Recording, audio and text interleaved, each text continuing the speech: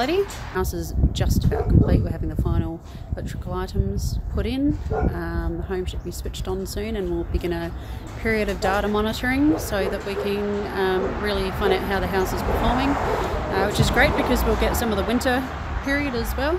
The official opening for the 10-star house, when we'll start opening it to the public, and you can talk to our partners and things. In the meantime, we will be taking some private tours through in the interim, but stay tuned for more information on this house, which should change the landscape of Australian sustainable built environment and really push us to the next level. Okay, so out the front of this house we can see that we have a very large fin on our western window.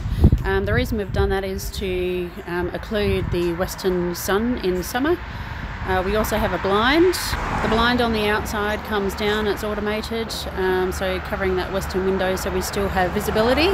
But the visibility is controlled so that the occupant can determine their own thermal comfort essentially from that additional daylighting that might come in. I know for myself I suffer from headaches from a lot of glare, so personally I would have it down quite a lot of the time, but it does give that option. And as you can see, just up in the little recess up behind the cladding, there is actually the helio screen blind concealed up inside of the timber cladding.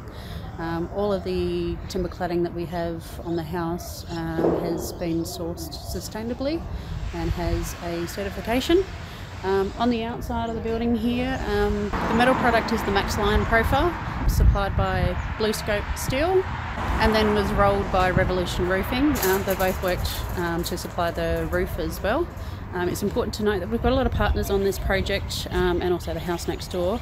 So it's people in the industry putting their money where their mouth is and really trying to change the landscape of sustainable design in Australia. 10-star is obviously the maximum, but we're hoping that the performance in this house will be a lot higher because it is an airtight design. It on its latest blower door test received 0.63. So in terms of airtightness standards internationally, if you look at the passive house standard, it's 0.6 category, so we've met that. I believe 0.64 potentially, so we've got 0.63, and there's a lot of other inclusions in this house that means that we can actually monitor the data inside of that house. So very fortunate Steve from Smart Automation Designs is in here putting in some final touches as well, as the power will be going on soon. So you can see we have a sponsor on the building as well, which is Ocnolux Windows. We have thermally broken triple glazed windows throughout, argon filled. And I know one of the questions that we commonly get is about the price of windows and things. We actually found when we were going out to the market there were varying different prices, but there are some very reasonable prices out there. Some of which do come from overseas. That's inevitable because there's not a market for it yet in South Australia or Australia. But hopefully in the coming years that'll be driven down. The more pressure that homeowners put on builders and developers to have a much better construction, healthier construction, and they're right to healthier construction. Hopefully the more we'll have opportunity to have better products such as this. It's a very good airtight product. Also we have an airtight front door, which is not commonly used, but it's a thermally broken system so that we don't have the thermal bridging through that space, much more airtight. Also added benefit of any airtightness is it's also acoustically treated essentially. It's very quiet inside, you don't get any of this noise from the street when you're inside the house. We have the first part that is visibly seen of the ABB system, which is also what Steve is hooking up today. Is the at-home system, so it's like an intercom system, so there's quite good security on this house in terms of visibility of people coming in and out. and also that also ties into the use of the house. We've got very good monitoring on this house so that we can see what the CO2 levels are, the relative humidity, the operation when things are being switched on, the energy efficiency, energy storage as well. So it's a very visibly intuitive and informative building, almost like it's got its own nervous system, and you know, it's speaking to whoever's inside the building. Okay, we've actually got Steve from Smart Automation Design installing bits and pieces today. So he's been a partner on the project for some time, is also working with ABB to have a fully integrated system for us that's nice and transparent, gets us all the data that's needed. So you can see that in this particular service area that we've got the Steeble heat pump, we've got battery storage from ABB and the inverter and the electric vehicle charger, and we've also got our main sort of nervous system of the building that comes through this space through a single penetration of the slab into the inside of the house, to really ensure that we are not compromising that airtightness on the envelope. This is the master bedroom. We have a robe here as well. So this robe actually is actually quite important because we have a service area that actually goes through the top that relates to the HRV system, so the heat recovery ventilation unit that's in this house. That is supplied by a Steeble. So the advantage of that is that we can actually recover the heat that's passively been made inside of the house, and as old sort of CO2 filled air is actually taken out of the house, which is quite warm, it's taken out and then it's mixed with fresh air that is brought into the house. You're not actually losing that heat by bringing in fresh air, so it's a very intelligent system. Tried and tested overseas as well. So it actually runs all the way through the top here.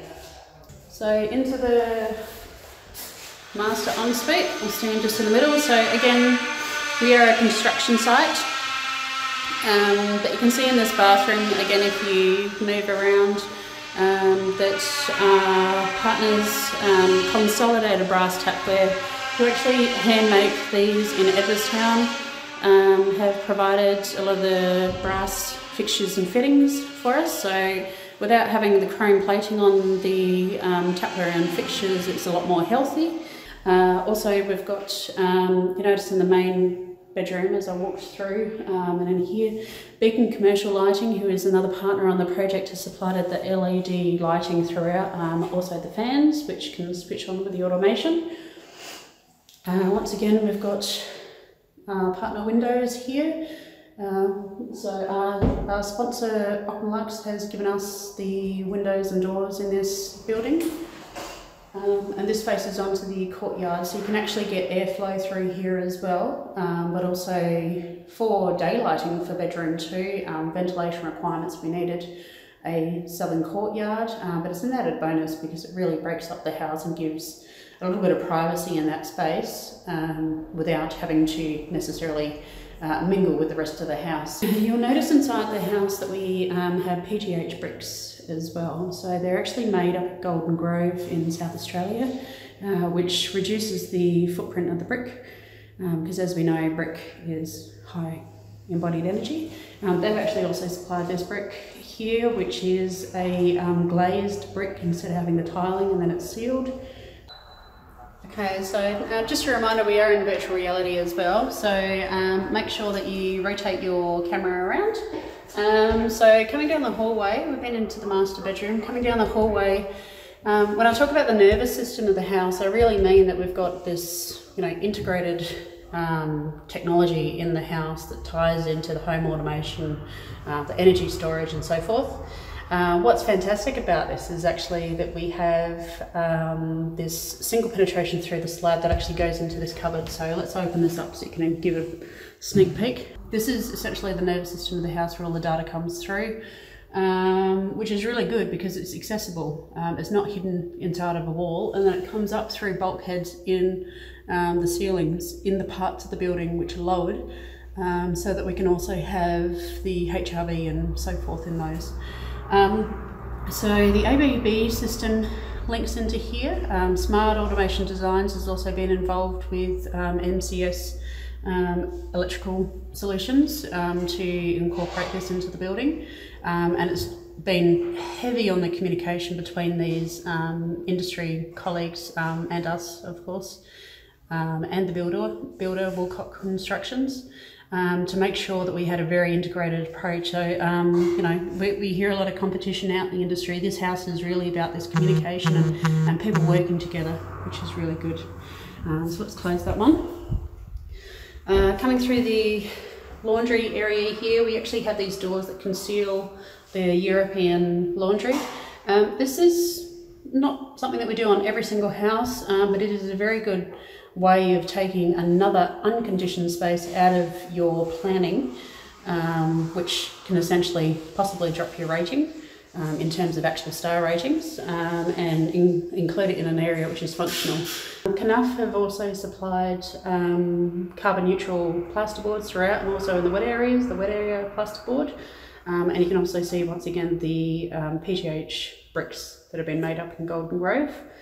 Up through the ceiling we have the beacon commercial lighting that actually drops down a little bit. So although we wanted the volume for the performance of the house, which actually increases the you know, the convection inside of this space, and actually works really well in terms of the star rating, we actually need to also drop the lighting down so that we have more even lighting at the area that we require for safety through this area. So these lighting features here look stunning, and they're going to really enhance the space and really pick up on the natural colours that we have in a lot of these materials as well. We have all energy efficient appliances through this house as well. Let's go to the bathroom. So again, we have consolidated brass tapware that have made all these handmade fixtures and fittings for us that'll be polished up soon. We also have the beacon commercial lighting, which you'll see on the wall there as well. The tiles in this house are also from Beaumont Tiles. They're an Australian one in the Belga range, so that we're trying again to lower the impact of this house on the construction. So got once again water efficient appliances. Throughout the house there's also solid doors as well on all bedrooms. So a lot of cheap housing is the hollow core. You can just hear everything through this, so it gives that level of privacy. Okay, so in here we've got the ABB control centre. So again, that connects to the nervous system of the building, which is that service cupboard back there, switches. So this is our study nook.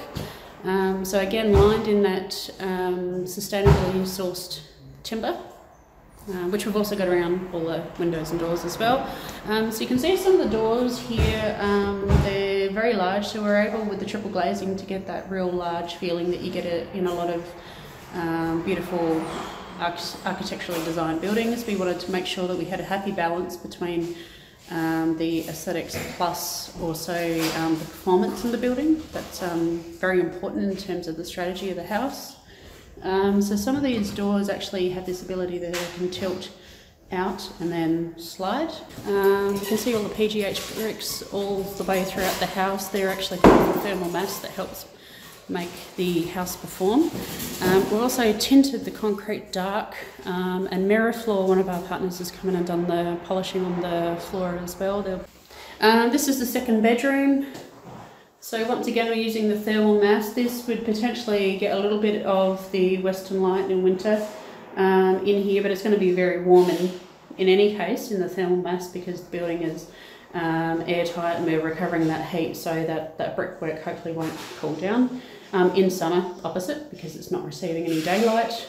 We'll keep the inside of this house very cool, and hopefully the house will stay between 18 and 22 degrees or thereabouts, according to what the predicted heating and cooling is for the NatHERS rating.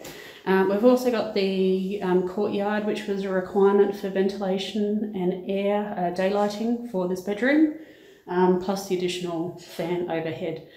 Some people like a bit more airflow, so it's important to give that adaptability in the design also.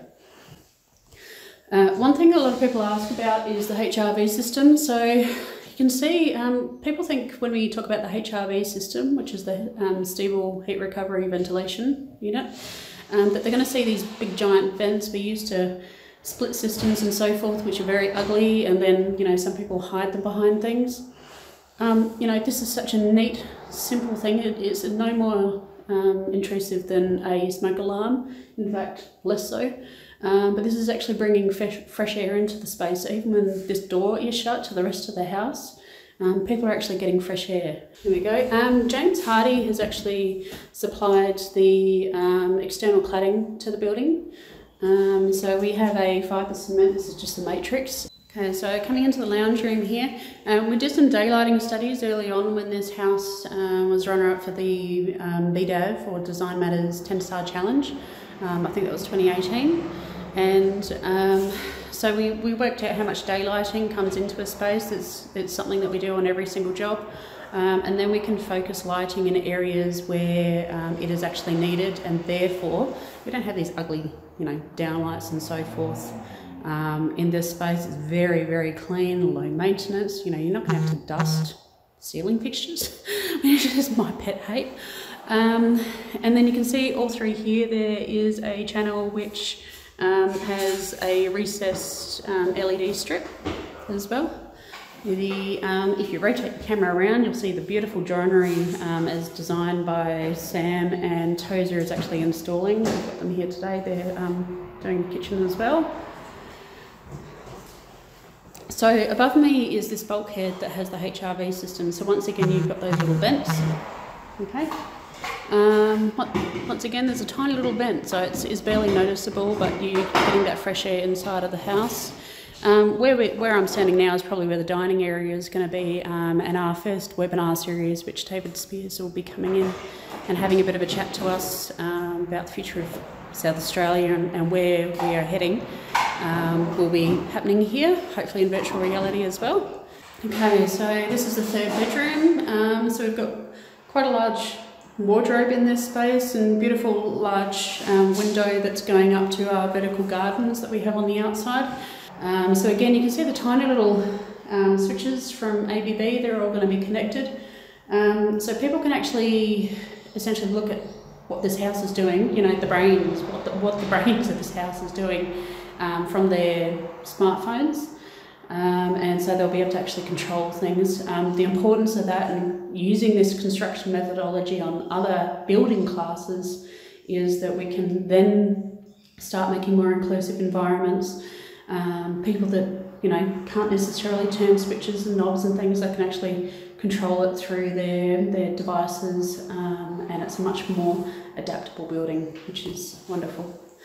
This is a real beacon for Adelaide as well. We are a progressive state, we are conservative, but we think and we do things right. We have a lot of connection to the outside environment, so it's very important to capture that, and I really think that this house is doing that, especially with the partnerships as well. The hidden parts of the walls that you can't really see, but you can see the thickness of the walls here.